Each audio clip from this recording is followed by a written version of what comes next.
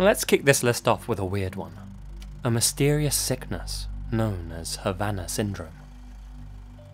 For quite some time now, the US and Cuba have had let's call it a tumultuous relationship. Back in 2015, however, the United States government officially reopened their embassy in Havana and sent some of their finest agents and officials to work there. Even though there was still a lot of tension between the two nations, everything appeared to be hunky-dory over at the embassy. That is, until late 2016, when an American CIA operative started hearing a strange, buzzing noise in his apartment. The buzzing caused an uncomfortable feeling of pressure in his head. At first he figured it was cicadas or crickets outside his window, but that turned out not to be the case. The mysterious, insect-like buzzing wouldn't let up, and the agent began suffering from dizziness and chronic headaches. Things got so bad that he sought medical attention. A report was sent to Washington. Since this was just a one-off case, nobody paid it much attention.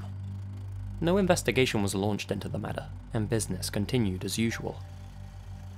In February 2017 though, 2 more agents reported hearing the same strange buzzing. This time, it caused more serious symptoms. They not only suffered from headaches and dizziness, but also motor issues and tinnitus. Whatever this strange sound was, it only seemed to be affecting US personnel stationed at the Havana embassy, and it was seriously doing a number on their brains. The symptoms were the same as in patients with damaged inner ears.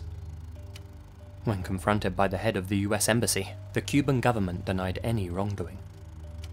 The Americans launched an investigation into both the Cubans and the Russians, but didn't find any evidence to link them to the buzzing sound. By March, even more American personnel came forward with similar symptoms. Motor issues, extreme migraines, vertigo and tinnitus. Some of these personnel didn't even report hearing the buzzing sound at all. They'd just fallen sick out of the blue. They called it Havana Syndrome.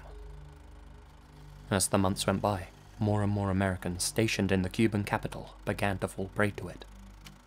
By September of that same year, 16 CIA agents alone had been affected, along with many other civil servants. A doctor was sent to treat them. He too fell sick. Those affected by Havana Syndrome soon began developing other symptoms.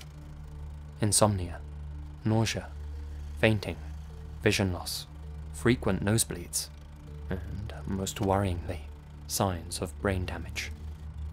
They were struggling with severe memory loss and became unable to concentrate on anything. These cognitive issues were making it difficult for them to complete even simple tasks, and lasted for months after being exposed to the mysterious buzzing sound. Due to the secrecy of the CIA's investigation, we don't know exactly how many staff members were affected by the syndrome, but we do know that at least 40 personnel fell sick. Their brains were examined using advanced imaging techniques. The results of these tests were then compared with the control group. In July of this year, the report was published.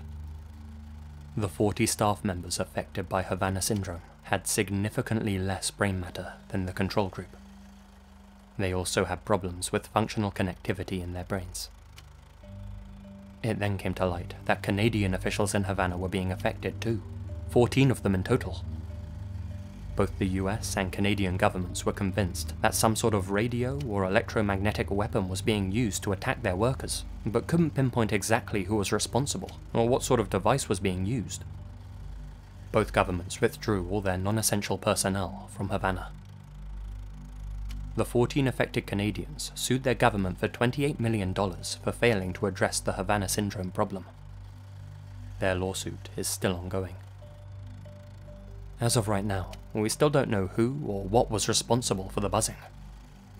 Some people think that the syndrome was the result of some environmental issue, and that it really was just the constant sound of crickets or cicadas that affected the workers' brains. And that doesn't explain why only US and Canadian government officials were affected though. The whole thing's very suspicious, and theories range from Cuban, Russian or Chinese sabotage, to the whole thing simply being an unidentified virus that spread around the embassies. Since it's such a recent phenomenon, we might actually uncover the truth on this one. If the American and Canadian governments don't keep the whole thing secret, that is. It seems they're doing their utmost to keep their investigations under wraps. Understandable, I suppose. For anyone wondering what this mysterious buzzing sounded like, I'm about to play a short recording taken by one of the US agents. Don't worry, the clip isn't long enough to fry your brain. Probably. If you don't want to hear it, pause the video now and use the timestamp in the description to skip to the next entry. For the curious amongst you though, here it is.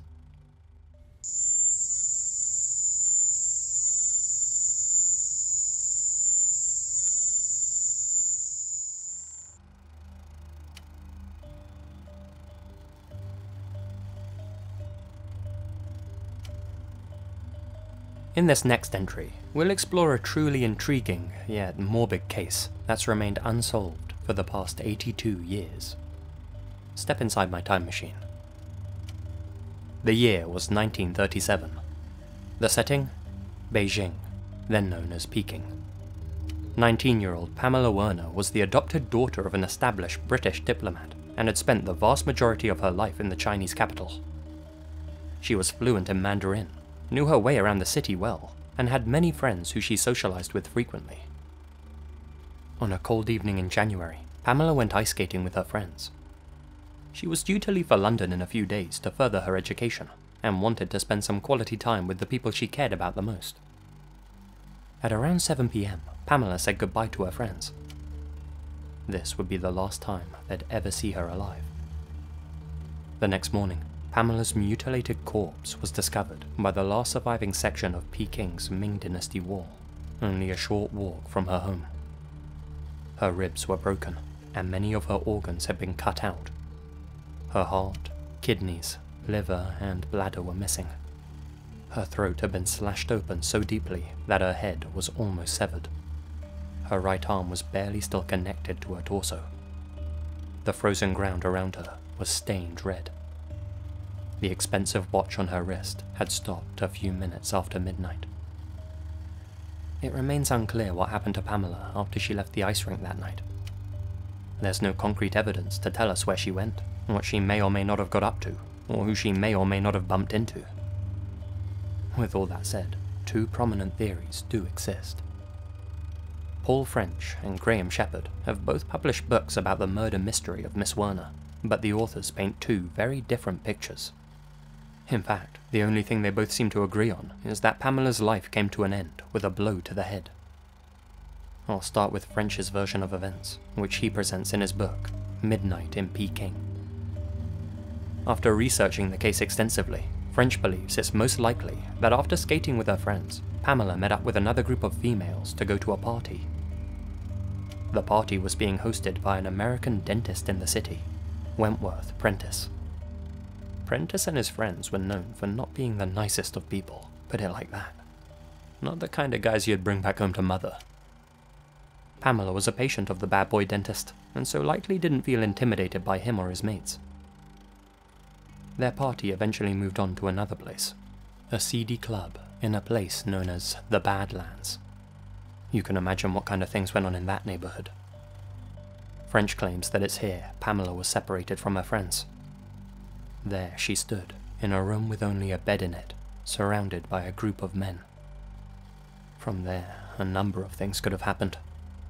Maybe she resisted. Maybe she screamed. Maybe one of the men panicked and hit her over the head with something hard to shut her up. Either way, that was both the end of the party and the end of Pamela. The men then drained her body of all her blood to make her lighter and easier to move.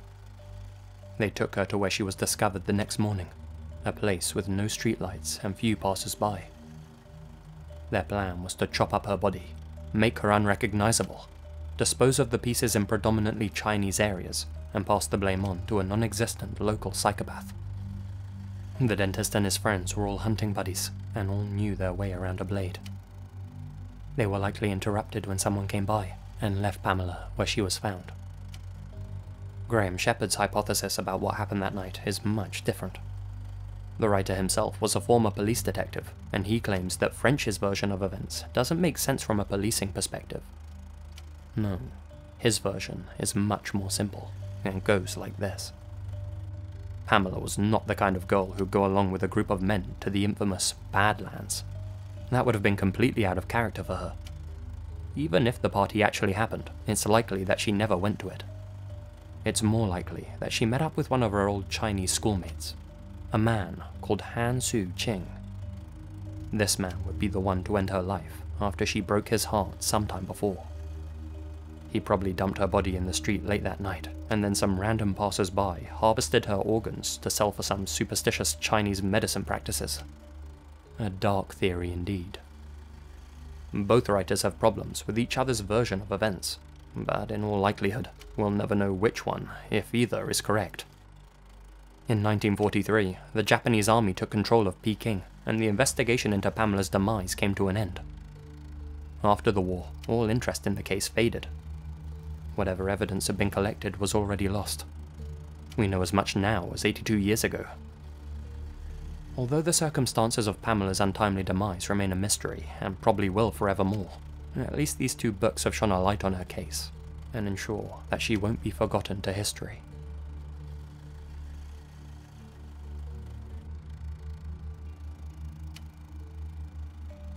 The Sumter County Does, 2 unidentified murder victims who were found in, you guessed it, Sumter County, South Carolina. It was 6:20 a.m. on August 9th, 1976, when a trucker came across 2 lifeless bodies lying by the side of a secluded dirt road. One was male, one female. They had both been shot 3 times in almost the exact same places. Once in the back, once in the chest, and then once in the throat. First thing was first, the cops had to identify the 2 victims. That turned out to be a lot more difficult than anyone imagined. So difficult, in fact, that even to this day, 43 years later, we still don't know who they were. What we do have are these facial reconstructions, and a few tidbits of information. Firstly, their rough ages. The male was aged between 18 and 30 years old, though was most likely around 27. The female was between 18 and 25. They were both Caucasians with olive-colored skin. They were both found wearing no underwear. Neither of them were carrying IDs or cash. There were no substances in either of their systems. They looked extremely similar, so much so in fact that the investigators assumed they were brother and sister. A DNA test in 2007 later proved they were not related. Both of them had a few distinguishing features. For instance, the male had an athletic body with several scars on his shoulders and back, suggesting he played contact sports. The female had very long eyelashes and 2 moles on her left cheek. They were both clearly from rich backgrounds, as they were wearing expensive clothes and jewelry, made using gold and precious stones. The male even wore a 14-karat gold ring encrusted with a sapphire. Engraved on the inside were the letters JPF. Could these have been his initials? He also had extensive dental work done on his teeth, including a rare type of root canal which only a handful of dentists in the US knew how to perform at the time. As such, he may have been a foreign traveller. Indeed, a campground employee who met the couple shortly before their killing said that the male's name was Jock. He said that Jock's father was a well-known doctor in Canada. Apparently, his family had disowned him for not pursuing a career in medicine, and he decided to travel to the US to pursue his dream of becoming a teacher. If that backstory's true, then maybe the employee misheard the male's name. His first name may have been Jacques, or maybe even Jean-Paul, both of which would have fit the initials on the ring. With so much information to go on, the authorities were confident that somebody would come forward to identify the pair. They placed the 2 does in see-through caskets and appealed for people to come forward and ID them. Photos of their lifeless faces were even taken and shared around. You can still find those images online today, along with pictures of the crime scene, though I don't recommend looking them up if you're squeamish. Anyway, things were looking pretty positive. After all, somebody must have known that these 2 were missing and were out looking for clues. Their families, their friends, somebody had to be searching for them. Well, a year passed, and nobody came forward. As such, the 2 does who died together were buried together, side by side, in Bethel United Methodist Church Cemetery, Oswego, South Carolina. They were briefly exhumed in 2007 for their DNA. so their identities remain a mystery. What about the identity of the perp? That too, sadly, remains unknown. There are a few compelling theories out there, ranging from a carjacking gone wrong to the couple being involved in a narcotic smuggling scheme. They may have just simply been hitchhikers that ran into the wrong guy. With all that said, there was one lead back in the day that seemed really compelling. In fact, it's weird that it never came to anything. In 1977, only 1 year after the incident, a man was arrested for driving under the influence.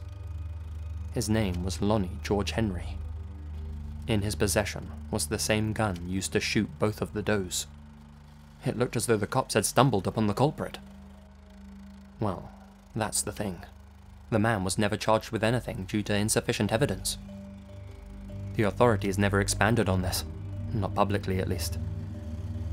Lonnie passed away 5 years later, taking who knows how many secrets about the case with him.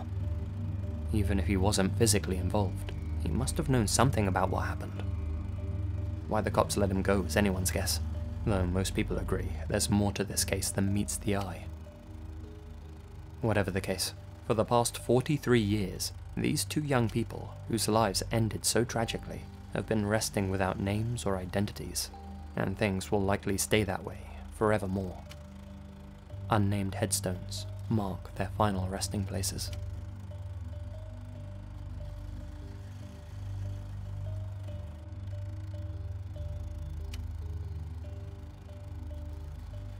Earlier this year, police in Australia reopened their investigation into a 30-year-old case, that of Robbie Joe Coulter. In 1989, Robbie Joe's decomposed body was found at the bottom of the Murray River in New South Wales. It had been weighed down with chains and mill bricks. His hands had been bound behind his back. He was only 17 years old. Initially, the police were confident that there was no foul play involved, which does seem crazy given the circumstances. Now, a more chilling picture is being pieced together. One in which Robbie Joe wasn't the victim of a freak accident, where he tripped and fell into a mass of chains connected to bricks, and then mistakenly tied his hands behind his back before falling in the river. Who'd have thunk it, right? No. The truth behind the mystery is likely far more sinister. Here's the main theory. Robbie Joe was last seen walking home from a party in the early hours of New Year's Day. He was travelling along the side of a road, so it's possible that a person or group pulled their car up alongside him, forced him into their vehicle, and then drove him out to Murray River. Then, by the water, they wrapped chains around him, attached bricks as weights, tied his hands behind his back, and tossed him into the river while he was still alive and conscious. They may have been people he had somehow offended at the party. They may have been people Robbie Joe knew. They may have been complete strangers. Nobody knows. Well, nobody claims to know at least. As Robbie Joe's own mother said on a radio show, "I'm convinced that all of his mates know what happened.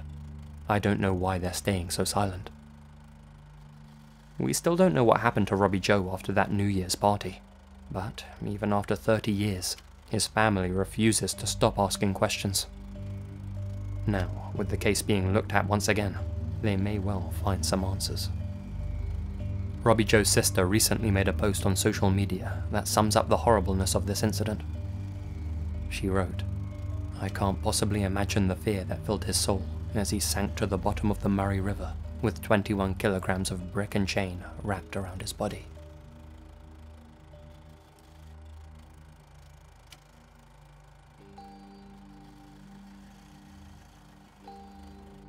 Finally, we have a mystery of biblical proportions. 3 decades ago, 15-year-old Emanuela Orlandi, who lived within the walls of the Vatican City, mysteriously disappeared on her way home from a music lesson in Rome. 3,000 posters of her face were plastered around Rome, and the story was big news and made headlines all over Italy. People speculated that the mafia was somehow involved, or that people in the top echelons of the Vatican had something to do with the girl's vanishing. Serious stuff. Regardless, Emanuela was never found. She was allegedly last seen getting into a dark-coloured BMW. There were several reported sightings of Emanuela just after she disappeared. A 16-year-old boy who called himself Pierre Luigi phoned up the authorities and said that he had just met the missing Emanuela, giving details about her flute, her clothes, her hair, and the glasses that she hated wearing. Apparently, Emanuela was using a different name, Barbarella. A few days later, a bar owner calling himself Mario also phoned the authorities, saying someone called Barbara had stopped by. Her appearance was identical to Emanuela's. His bar was between Vatican City and Rome, right along the trail Emanuela would have had to walk to get home. When Pope John Paul II made an official appeal for the safe return of Emanuela, the authorities began to receive numerous calls from a man known only as the American. As you can guess, he had an American accent. The man claimed to be a part of a group that were holding Emanuela captive. He even played an alleged recording of Emanuela's voice over the phone. According to the American, his group had one clear demand: the release of the person who had shot the Pope in 1981, a man named Mehet Ali Agca. It remains unclear whether the American's claim was legitimate or just a hoax. Recently, the case has started making headlines again. Last year, an anonymous tipster sent a picture to Emanuela's family. It was a photo of a sculpture, the sculpture of an angel, by the tombs of Princess Sophie von Hohenlohe and Princess Charlotte Federica of Mecklenburg at the Teutonic Cemetery. Along with the photo was a note that simply instructed them to look where the angel is pointing. Who had sent this tip, and why had they waited for more than 30 years to do so? All that Emanuela's family knew was that they had to follow this lead. It was all they had. The authorities were notified, and the Vatican agreed for the tombs of the princesses to be opened. This happened on July 11th, 2019. There were no human remains inside either of the tombs, not even the remains of the two princesses who were supposedly buried there. The plot thickened. The authorities continued to explore the Teutonic College, hoping that the tip was legitimate. Recently, they made a discovery. Beneath the floor, they found two chambers. The chambers contained thousands of bones. It's currently estimated that the bones correspond to at least a dozen different people. They're currently being analysed. Could some of these bones belong to Emanuela? If they do, what does that mean for the Vatican? And will it bring us any closer to finding out what happened to her on that fateful day, or who was responsible for her disappearance? This is certainly a case you should keep your eye on. It's both bizarre and dark in equal measure.